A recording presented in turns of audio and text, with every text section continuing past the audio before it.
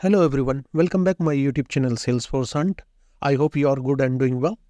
So today I'm going to discuss about use third-party web components in LWC in beta. So this feature is still in beta, but we can use in our LWC component how we can leverage this feature. I will show you the step-by-step guides how we can implement this third-party web components inside our LWC. So don't skip any part of this video if you want to learn this feature step by step, and you can implement in your org as well. Okay, this is the very most important feature because someone created the web components, and after that you can utilize that web component inside the Salesforce. So that is the reusability purpose, or lightning locker services and web security provided by these all components. Please focus on this one. This is the very most important. And let's get started without any further delay. And before starting this video, I request you to all, please like, share, comment, subscribe the channel. Also, you can turn on the bell icon for more updates, so you never will miss any kind of update from my side. First of all, let me create the Lightning Web component, and we can leverage that Lightning Web component as well as web components, third-party web component inside the LWC. So let me create one LWC. So I'm using Windows, so you can press Ctrl+Shift+P and create the Lightning Web component.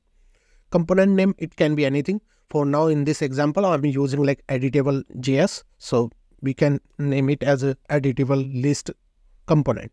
So editable list comp, something like that. You can give anything as you want. So my component is created successfully. So after that, you have to open your org and upload third-party web component in static resource. So let me open my org. So under this org, I already uploaded the JS file. So this is my JS file, third-party web component, right? This is the old code. If you need this code, I can, attach this file, or you can find out this code in my repo. I will paste the link in the description section if you want. Okay. So please mention your comments in this video descriptions or in comment section, so I will help you to find out these all codes. Okay, so now I already uploaded that JS library, that is web component, third-party web component, like in a static resource. After that, we have to utilize this static resource in our LWC. So first of all, if you want to use any static resource, so you have to load your script, right? Okay. So first of all, let me tell you how we can load. This is the JS file. So we have to use like import, and under this curly bracket, load script tag. Okay. So you have to use load script. Okay. From platform resource loader. So this is the predefined import, namespace given by the LWC framework. And after that, we have to use our, custom web component resource here. So how we can use that? So first of all, you have to use like import, and that is our editable, right? Editable list. Okay, from this one. So let me copy the name. So this is the name. Just you have to keep this same name inside your JS file. Otherwise, it will not work like this. Okay, so now you can see our import. This is the first step. We already seen like how we can get the third-party web component and import into the static resource, and after that we can use this static resource inside this LWC. So this step is done. Now create one Boolean property, because I need to check like how much time this library is loaded successfully or not, like that. So always use this Boolean property with render callback lifecycle hooks. Okay, so now here let's say is loaded, something like that. First time it may false, and after that we can use it in a render callback. Okay, so after that you can see my code here, like is loaded and return false. If is loaded, slice first time is initialized as a false, so you can see this piece of code not execute again and again. Okay, it's execute only one time when your script is loaded successfully. That's why I use this one. After that, we can use, because it's a single JS file, so don't worry about this promise also. Let me remove it. because I don't want to use, promise all, because promise all always use for, if you have like multiple script or, styles. So that time you can use this functionality. As of now, I'm using only single one, so no need worry about like every time we have to use promise. Okay, so let me add this, load script inside here. So how we can load this script? Okay, so we have to use like load script, this dot, our static resource name, like load script. This is the piece of code you have to use it. After that, this step is done. Let me save this component. Okay, so once you save this component, let's see it's deployed successfully. Yeah, so it's deployed successfully. After that, you have to check, right? You have to check like in the HTML it is working or not. So let me open the HTML side by side and make it as true. First of all, this markup file. So let me close it as a true. Okay, and target I can use inside my app page, home page, record page, something like that, right? So just save this.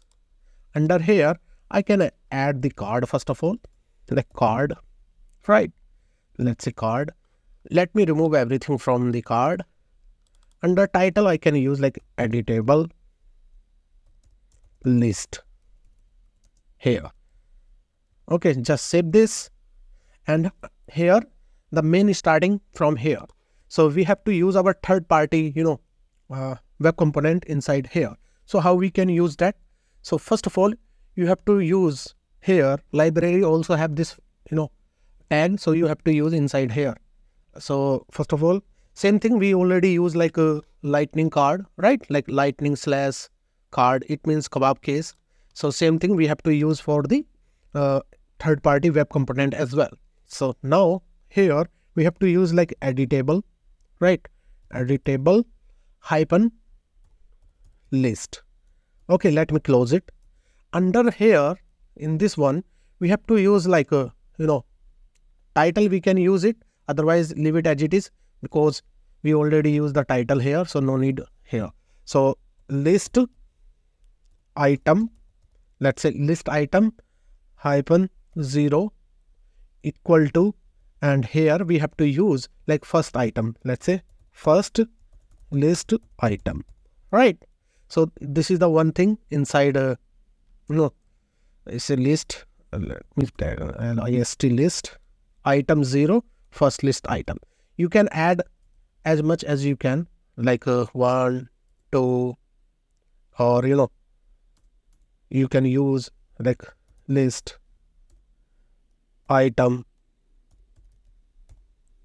like 3, okay, equal to like a fourth, because it's a index based, right? Index always start from 0. That's why you can see that in 0 index we have first element, right? And after that you can close it because we already closed it. Now we have to check this one. So let me add like alternative text. So let's say add item hyphen text. It's a kebab case because these property inside the JS file. So let's say add new item, something like that. Let me save this. Once you save this, now we have to test this this library. So please focus. If you get these things, let's say no module, something like that, you have to tell LWC framework like this is the external external one. So you have to use this here I will tell you how we can use that, right? So now let me close this one here to here. So you have to inform the LWC component like this is the external component, right? So you have to tell the LWC component, let's say LWC colon external, right? So this tag you have to use it, otherwise you will be get an error again and again. So you have to avoid like this error. So you have to use LWC colon external because it's a third party web component, so framework can recognize easily. Okay, so you have to use it. This is the things you have to remember it. So let me deploy it. Let me open my org. So once you deploy your component, you can just added any record page. So right now I'm using contact, and under the contact I just drag and drop that component here. You can see this is the LWC component. Inside this LWC we are using third party web component. So this is the editable list. So we already did this, like first item, second item, everything here. So let me remove third item, let's say this one. So just click on this one. So third item is automatic deleted from the list. If you want to add, let's say demo, like new item, you can add it using this plus icon. So new item is added here. Let's say test. So let me add the test as well. So you can see the test, or let's say Salesforce. You can add the Salesforce as well. Also, third party and third party web components.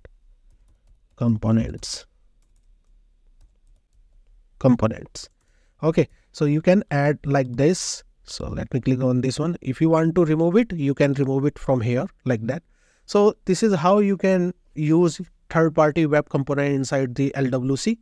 Okay, that is the very most important for us. I will create lots of video about it, like next feature, what is the next feature about this third party web component, because this is the simplest way. We have to use like static resource. Under the static resource we have third party web component code, but I will tell you how we can use another way to use this third party web component inside the LWC. So please keep in touch. Okay, so I hope guys, if you are enjoying this video, please like, share, comment, subscribe the channel. Also you can turn on the bell icon for more updates, so you never miss any kind of update from my side. So till then, bye bye, take care, see ya, thank you for watching guys.